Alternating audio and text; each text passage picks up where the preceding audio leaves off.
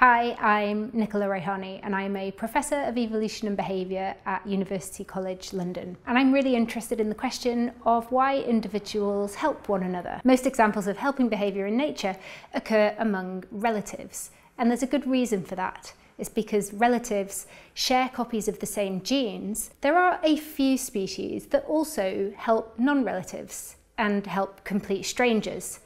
Now, of course, humans are one of those species, but another species, just like us, that regularly interacts with strangers and helps those strangers is a small fish called the blue streak cleaner wrasse.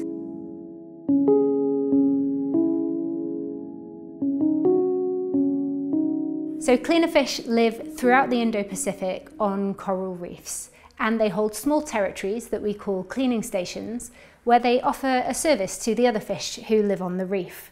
We call those other fish their clients. The service that cleaner fish offer is ectoparasite removal. They remove the parasites from the surface of the client's skin, and in return, the cleaner fish get a tasty meal. Now, this all sounds quite harmonious, and we might think that that's the extent of this kind of interaction, but in fact, there's a conflict of interest between the cleaners and their clients. What the cleaners would prefer to eat, and what they find much more delicious in fact, is the client's living tissues. So the cleaner fish would prefer to eat the mucus and the client's scales. So now there's a real obvious conflict between the cleaners and the clients.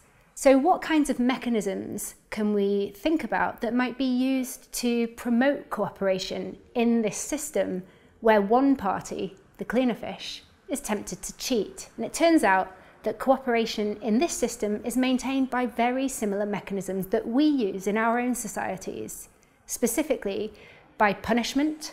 So clients will punish cleaners who bite them and chase them around, and that forces cleaners to behave more cooperatively in the next interaction.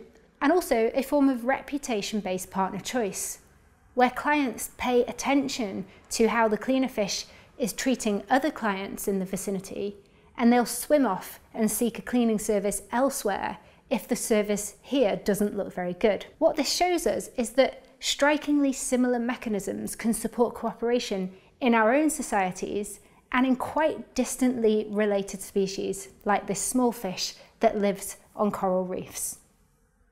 Thank you for listening. If you'd like to know more about cleaner fish or about social behaviour in humans or other animals, then you can buy my book, The Social Instinct: How Cooperation Shaped the World, or you can find my website, which is called the Social Evolution and Behaviour Lab, and that's at UCL, or you can follow me on Twitter, @Nichola Raihani.